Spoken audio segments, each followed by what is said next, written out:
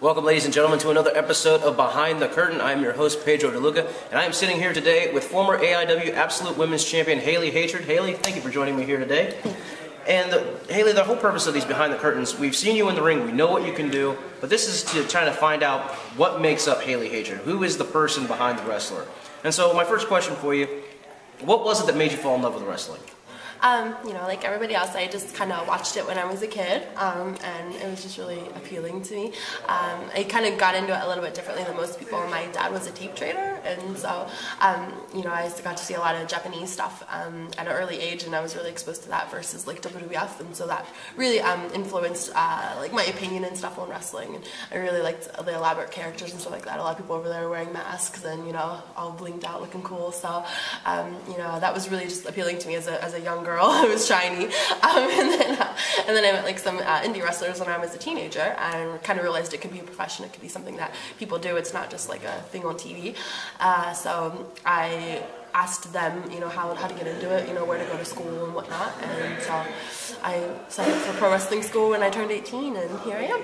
Okay, as you got into professional wrestling, would you like to go into some of your training? Like, who were your trainers? Some of the people that may have helped you along, took you under their wing to guide you along your path? Absolutely, absolutely. I ended up training at HWA in Cincinnati, Ohio, and at the time it was a contract school for WWF, which is WWE now. But at that time they had the cruiserweights there actually, so a lot of the WCW guys were down there, the cruiserweights anyway, and the heavyweights were at OVW. But my main trainers, it's Les Thatcher School, and then my main trainers were Cody Hawk, Matt Stryker, and Ray Steele.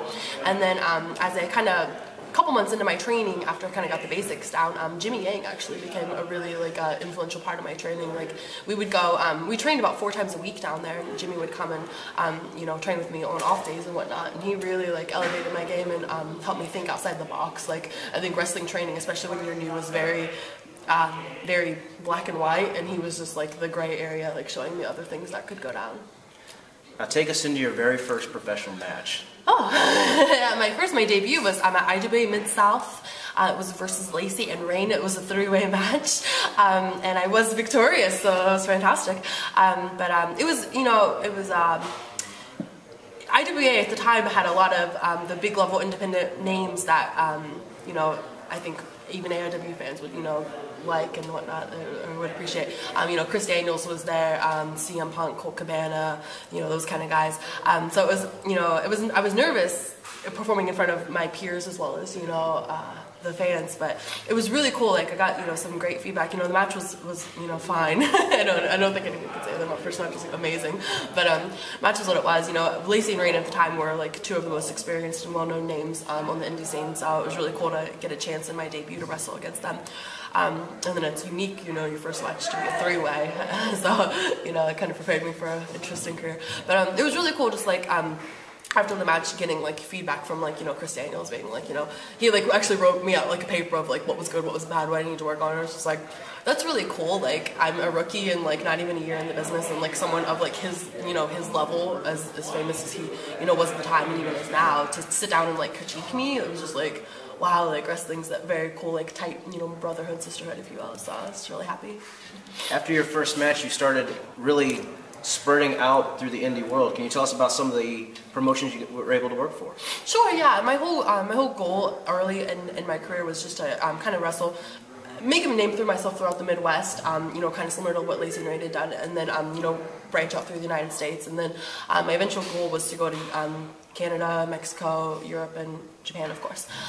So early in my career, I just started working in the Midwest and whatnot, doing those. I worked for Ian at IWA Mid-South, worked a lot in Michigan, worked a lot in Indiana, Kentucky, whatnot. Got some good chances. I actually wrestled Beth Phoenix in her last match before she went to WWE, so that was cool. I was lucky to be in the Midwest at that time.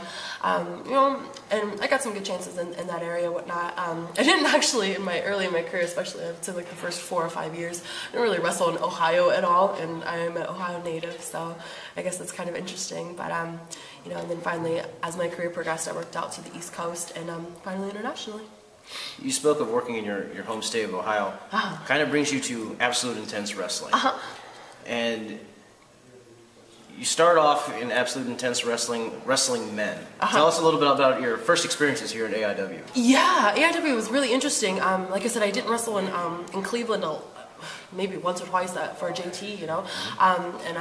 So AIW, it's like something I didn't really know about, and it seemed very different than the normal wrestling company, the normal independent company.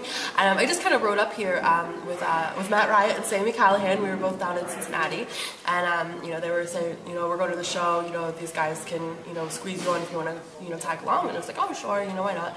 I tagged along, and then you know, I met Rebus and the Potato, and that's an interesting, you know, couple of guys to meet your first time anywhere. So, you know, and like you said, I ended up wrestling them for like, what was it? It was like a year. It felt like for at least 6 months. Felt like eternity. But yeah, you know, AIW at the time wasn't having women wrestlers, so I wrestled guys naturally.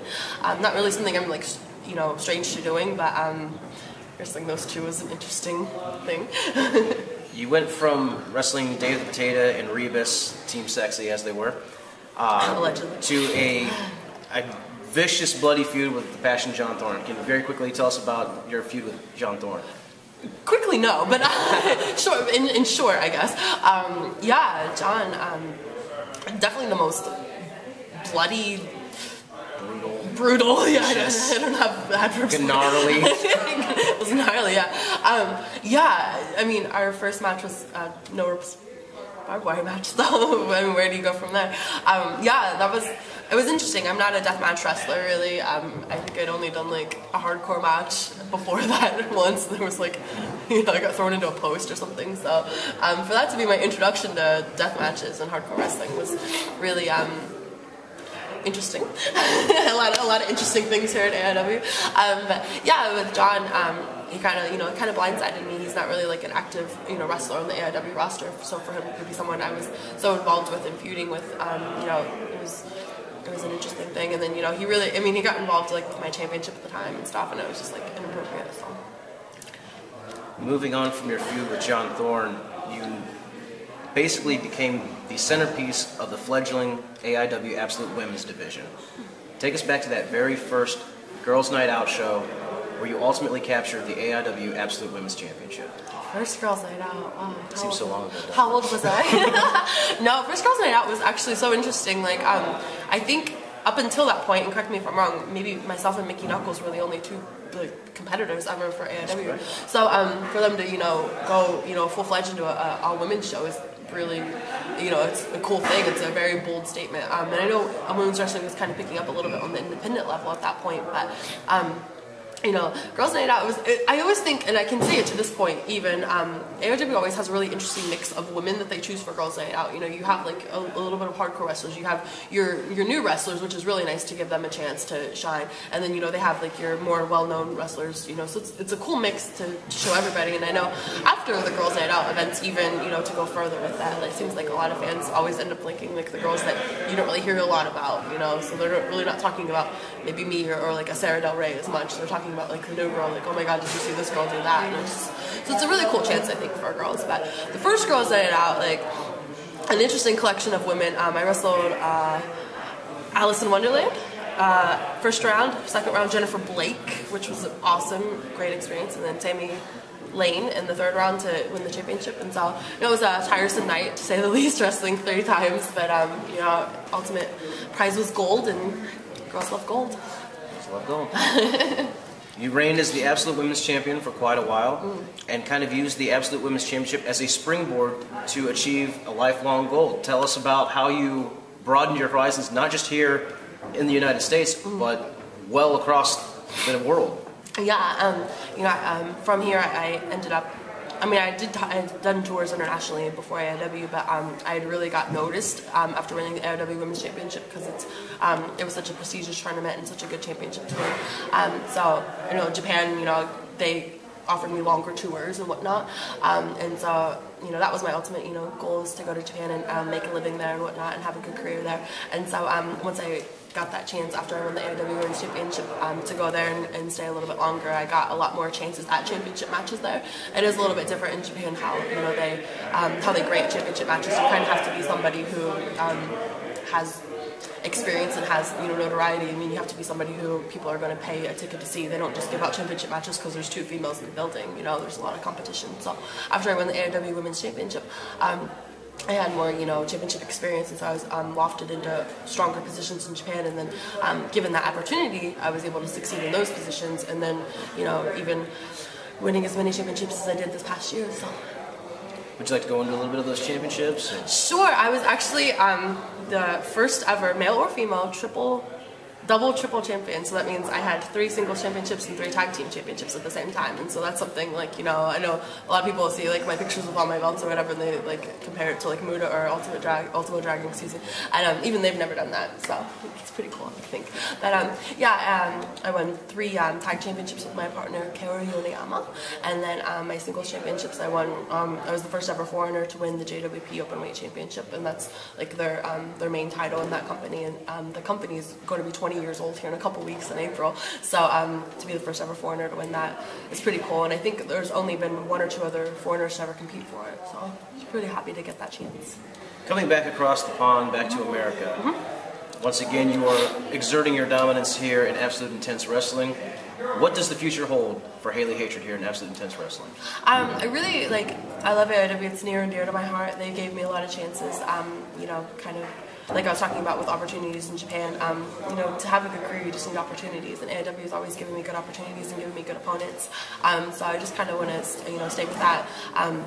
You know, I don't know when anybody's watching this, but tonight I'm wrestling Jenny Rose. I'm really, really excited about that. She's also a student in Japan, and I think we're really evenly matched. You know, we're 2 of the only foreigners to ever spend time in the past, I'd say 5 years, that really spent an elaborate amount of time in Japan and train in Japan. So I think, you know, tonight fans will be able to, you know, see that. And if you're watching this after the thing, then I guess buy the DVD. But, I just kind of, you know, I want to keep that going. And I never did lose the AIW Women's Championship, so I'd love to compete for it again when the time's right. All right. Well, there you have it, ladies and gentlemen. The future definitely looks bright for Hailey Hatred, not just here in Absolute Intense Wrestling, but all over the world and all of independent professional wrestling. So thank you, Hailey Hatred, for joining me here today on Behind the Curtain, and best of luck to you here in AIW. Thank you.